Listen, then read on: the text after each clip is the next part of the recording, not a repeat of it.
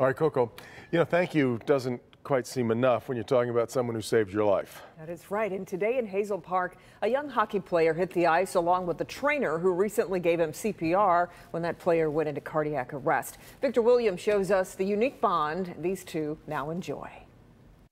Yeah, guys, talk about a bond that's absolutely beautiful. A young man went into cardiac arrest out here on the ice, and it was his athletic trainer who sprang into action and saved his life. It's a moment 15-year-old Connor Place barely remembers even happened. I just remember the drill we were doing, and then I remember, being on the stretcher. Just 2 days after Christmas, Place collapsed right in the middle of the rink at Hazel Park Ice Arena. Thank goodness his athletic trainer, Eric Schwab, a certified health professional employed by the Henry Ford system, was there. He wasn't responding, he wasn't getting up, so I went over to him and started my evaluation.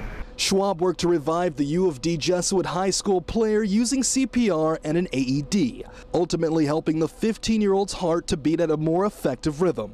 I wouldn't say I'm a hero.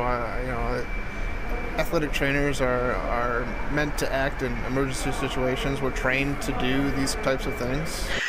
Place now wears an implantable defibrillator to monitor his heart, and although he's sidelined for the rest of the season, he now shares a connection with his trainer that will last an entire lifetime.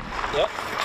Now it's, every time I see Connor's parents, I have to give him a hug, and that's kind of our little thing we do now at games, or if I see him at the school or whatever the case may be. I feel like we'll get even closer from here on out, but yeah, absolutely.